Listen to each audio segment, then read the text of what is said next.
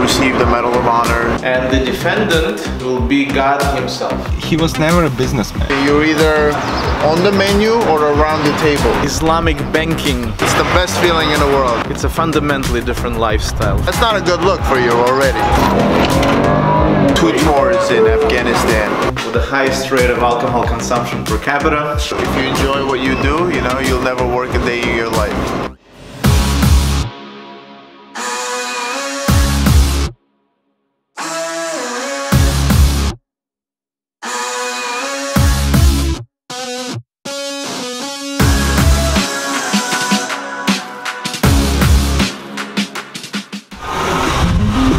Today we have a special guest. He's Jewish and he has escape room. And he told me what is he doing, how tricky is it and how expensive is it to create a business in the United States.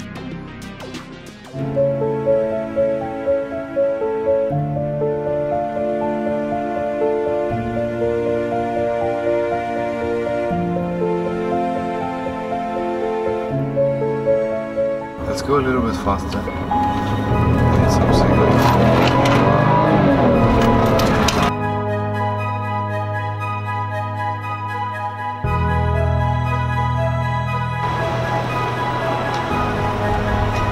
I was born in Moldova. It's the poorest country in Europe with the highest rate of alcohol consumption per capita. When I was 17, I came here to America, to Brooklyn, and that's where I've lived ever since. And I'm 42. I went to college, I have a degree in statistics. I have a family, I have 5 kids. Yeah, this is my first time starting a business. We'll see what happens. Where did you work before? So before I started this business, I worked for a number of marketing, analytics, kind of statistical modeling types of jobs. It's also called data science today. And I've done that for 14 years. And with this project, I decided to try something new, and something that's not closely connected with data science. It's a little pivot, a little change. Why escape room? Escape room is a very unique way to communicate very difficult concepts. I see it as an educational vehicle, as a way to explain something very technical to people that normally would resist learning about this topic. And that's the only work that I have now. Thank God I have my wife who has a job, so we've been surviving. I would like to do it. How much money I have to pay? You have to pay $30 a person.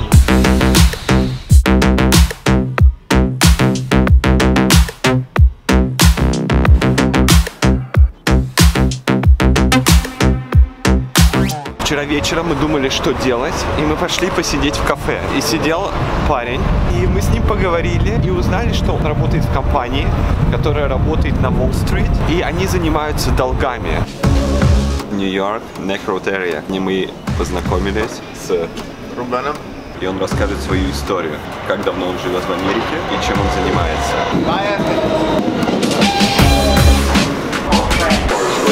People come to me on a day-to-day basis. They give me a call where they have no options of finding the relief that they need on their day-to-day life. They are sinking in debt. They have tried all other options. The last thing that they're looking at is bankruptcy. That is something that I only entertain at the end when I see that all other options are exhausted. I put them in a position where it's a plan for them, where they're gonna understand exactly what steps are gonna be taken, what procedures they're gonna go through, what processes is set in place for them to successfully get out of debt. I had a man that has been to 2 tours in Afghanistan. He's been fighting for this country for half of his life, you could say. He had received the Medal of Honor. He was a highly decorated sniper. When he came back with PTSD, post-traumatic stress disorder, and so he was in a position where he was not able to sleep at night, and he was not able to get a stable job when he came back, and so this had put him in a situation where he had to rely on a credit card. So the debt accumulated. It was to a point where he had almost $35,000 of debt. His disability check, the payment that he was receiving from the government, just wasn't covering his month-to-month basis. He reached out to me. We had a conversation in length.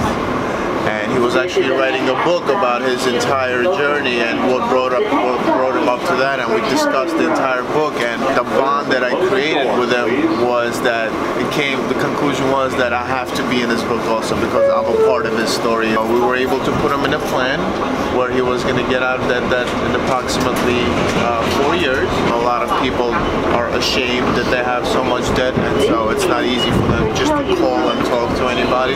He's hanging in there. He's definitely a tough guy. I mean, 2 tours in Afghanistan, it's no joke. He's American? Yes, he is American. If you enjoy what you do, you know, you'll never work a day in your life. That's true. I agree with you. What you guys are doing right now is absolutely great. We love what we do.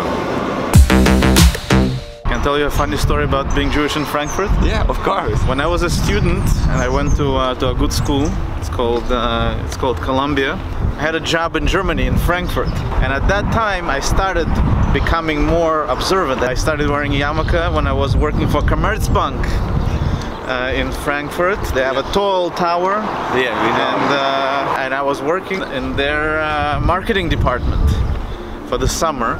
And at one point, the director of marketing came to me and asked me, Gennady, do you ever take off that skull cap, yarmulke, the kippah? So I said, I prefer not to, even though I just started wearing it like a couple of months before that. He said, okay, fine. And later I discovered that there was a group of Arab businessmen from Saudi Arabia that were visiting Commerzbank, and they wanted to open what's called Islamic banking kind of product. And they wanted me to be a part of the meeting, but they were scared that the Arabs will get upset to see an Orthodox Jew in the room, so they just didn't invite me. They wanted me to take off the yarmulke so that I don't appear visibly Jewish, and I said that I'm not comfortable. They said okay, and they just didn't invite me. But that was a very interesting experience in Frankfurt. What is your feeling about this? I think it's a very European thing. No conflict. We can agree with everyone. We don't have to take strong moral kind of positions. I think today in Europe it's not so safe to wear yarmulke. Since I started becoming more observant, I haven't gone to Europe in probably at least a decade. Partly because of this, partly because I don't feel safe. Even though a lot of people say that it's really in our head. One time I forgot to bring down the gates for the store, and I left it when I left for Shabbos. I went home Friday afternoon, and when I came back to work on Sunday is a work day, first day of the week, somebody came up to me and said, we saw your store open on Shabbos. Do you open on Shabbos? And I said, oh no, we just forgot to bring down the gates. We are really close. But somebody asked me, what is the biggest problem in your business? The biggest problem is the business focuses on a pretty small demographic. There are a lot of people in this demographic, but it's pretty limited in terms of geography and also in terms of their lifestyle. The vast majority of my customers are Orthodox Jews. The families are very large, which is good for business, but at the same time, when they go out for family activities at very specific times, and also everybody at the same time. There's no culture of like going out nightly or weekly for an activity. At least that I've experienced for my business.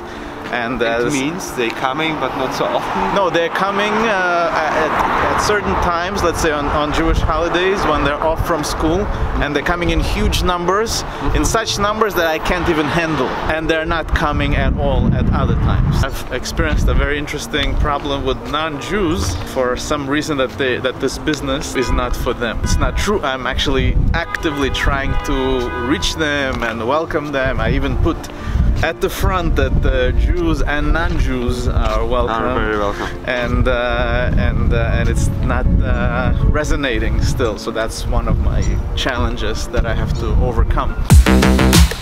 Railroad. Local train. NYC Rush. Atlantic Avenue, all the trains connect over here. So if you want to go to uptown, downtown, up, down, all around, doesn't matter, you go this way.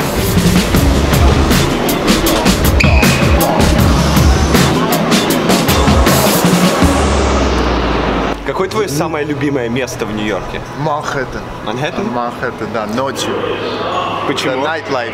It's the city that never sleeps. Когда езжаешь в Манхэттен ночью, там, с друзьями, все есть в Манхэттене. Все, что хочешь, ты всегда найдешь в Нью-Йорке.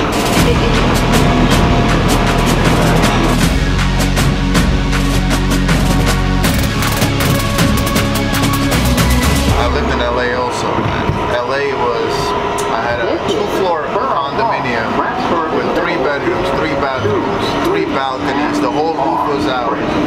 And I was paying $2,200. An apartment like that in Brooklyn would cost at least $4,300. My goal for the next 5 years is to make at least $150,000 a year. Мне кажется, это мечта каждого человека работать на Уолл-стрит.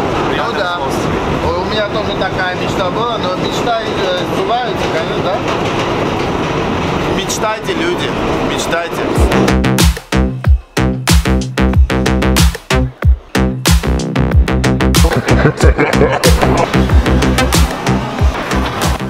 How many hours you work? I work minimum of 40 hours every week. Sometimes it depends, you can't really put a time limit as to what somebody needs, and especially when somebody's in dire need of your help, you want to make sure you attend to them also. So there's times where I stay a little longer than I have to. I love doing what I do, and it never feels like it's work to me. And so as long as I'm helping somebody, at the end of the day, I did my job as a human being. And I recommend that to everybody that's out there. If there's one thing that you can do to help somebody on a day-to-day basis, it's the best feeling in the world. You told us you were studying in Columbia, right? Correct.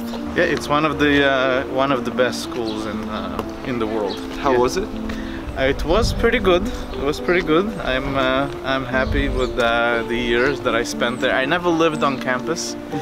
I always lived at home in Brooklyn, and I took the train, which can take up to an hour and a half to get there from where I lived. But it was still a very stimulating experience. When I think back to those times, they were very happy times. It was a challenging school. It was difficult to do well. It was a good experience. How many years did you study? I studied there for 4 years. You made your bachelor? Bachelor's degree. Okay. I'm actually only now in graduate school for my second degree, but in an online program. Also a good school. You might have heard it's called Johns Hopkins. It's in Baltimore. It's also one of the best schools in the world. So I'm doing a master's in data science, which is kind of applied statistics that I'm taking remotely these days because I have a family, I work full-time. That's the way I study these days. How expensive is it to study in United States or in Columbus? When I studied, it was much cheaper than it is now. Modern-day student at Columbia, if they live on campus in the dorm and they eat there, they can easily spend $70,000 a year. 70, wow. 70. Multiply 5, right? It's a lot of money. Wow. When I went, it was much cheaper. It was closer to maybe $25,000 a year. That's how much more expensive it became. How can people afford it? The government lets them borrow all this money that they will be repaying for the rest of their life. You became religious when you was 25? No, younger. Younger? I was about 19, 20. Why? It means your parents are not religious. My parents are not religious. I met my wife in Israel, lived in Israel for a little bit after the wedding. And came back. And came here. When I announced to my mother that I would like to stay in Israel, she made a very big scandal. and she actually had to be treated for depression. Yeah. She became depressed. I decided that I'm not gonna kill my mother because of the mitzvah of living in Israel. My wife's parents now live here also. They're from Belarus. I felt that we grew up without any particular tradition. At some point I've realized that it's something that I definitely want in my life, to have a strong tradition. And then I started learning about my Jewish heritage, learning about Jewish religion, Jewish texts, and I found this world to be so attractive that I never left. I came in and I never left. what is different to be religious or to not to be religious? It's about everything. Okay. It's about how you spend money. It's about how you educate children. It's about where they go to school, where you live, where you go on vacation, what you eat. The difference is dramatic. It's a fundamentally different lifestyle from what people around us are leading. Most of my income is spent on Jewish education. You are working also from home, or you are working only No, I work from my office. I have everything here. I have the ability to work from home, but I like the work environment. I like the staff, the energy that's in the work atmosphere. Not far from bull. Not far from my bull.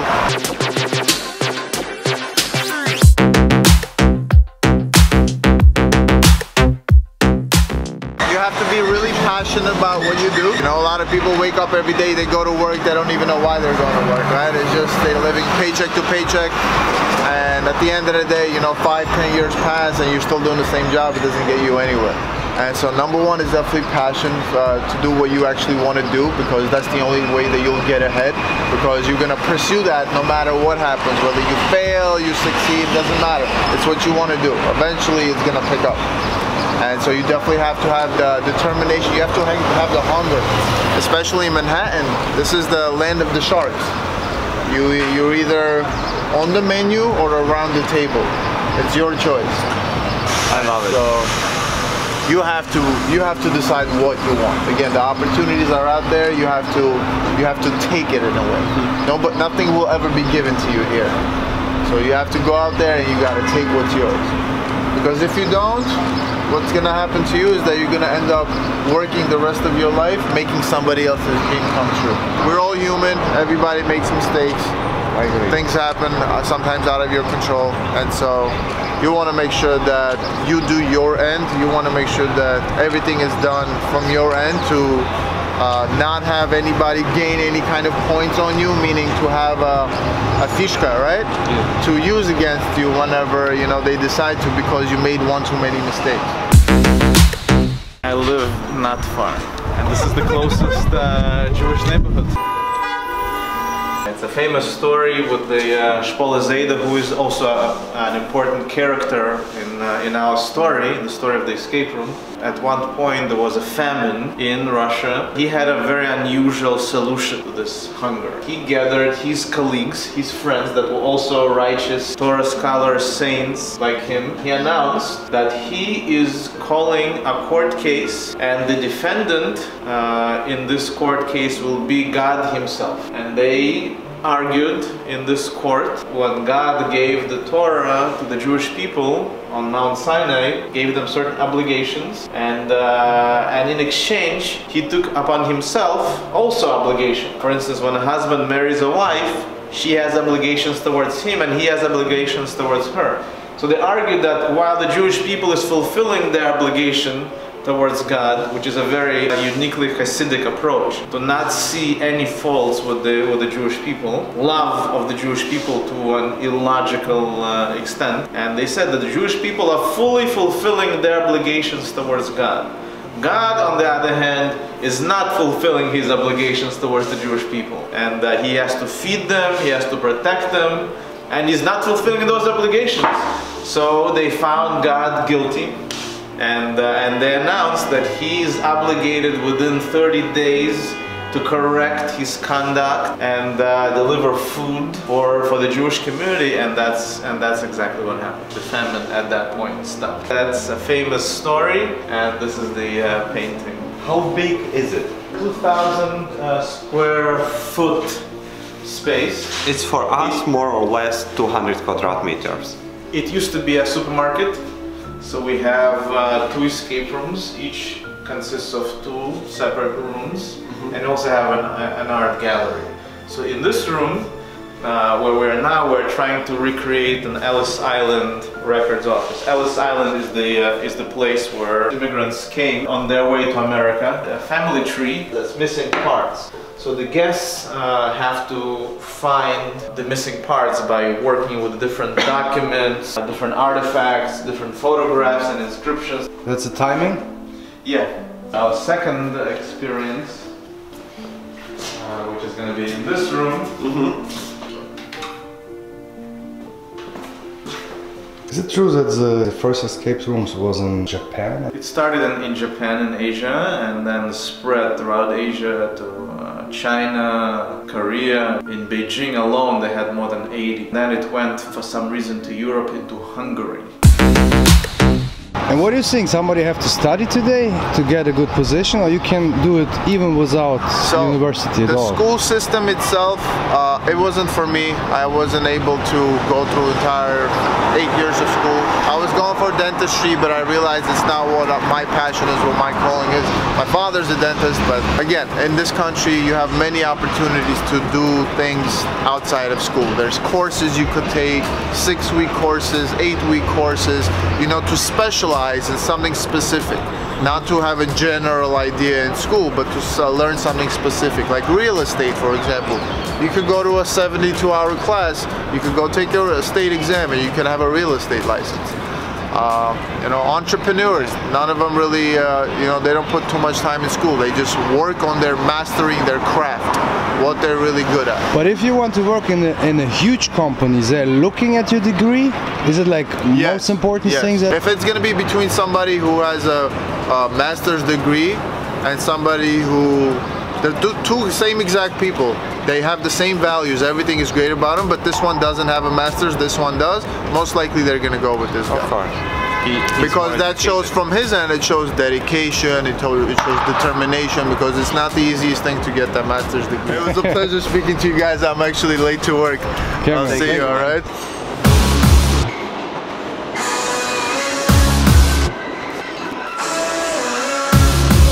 Let's go, guys.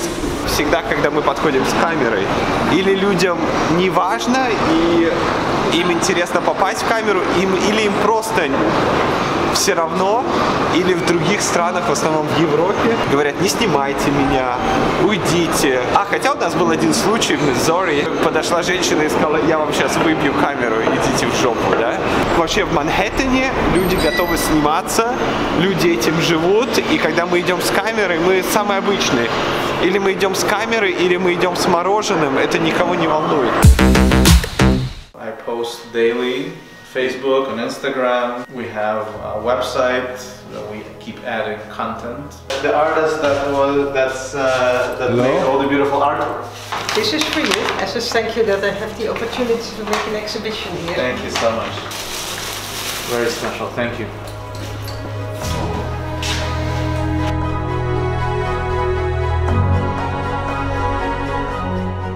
A very special person in my life. This is Magida Shoshana Brambacher. I reached out to her. I wanted to create a special space for meditation. I knew that Shoshana has a whole series of artworks. And then I got an email from Mr. Biederman who said, I have here this first Jewish escape room. So Mr. Biederman said, would you like to embellish our wall? It is the first stationary Jewish escape room in the Western Hemisphere. We had a group here. They're not married. They're in their 40s, 4 people. They came from California. They were doing 4 different escape rooms on that day. They're crazy. They go all over the world and do escape rooms. And so they came here and they solved it simply because they solve escape rooms all the time.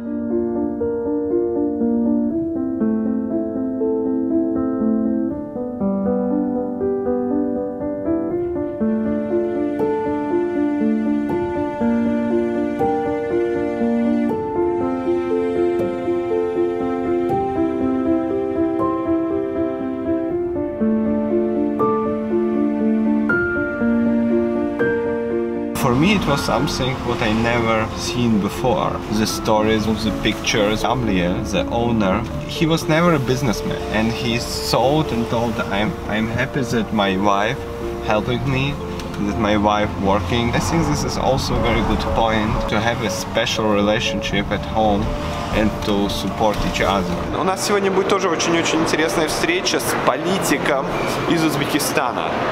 И он вам расскажет свою историю. Он живет и в Узбекистане, и в Америке. Он еще работает на радио. Я думаю, что он вам понравится.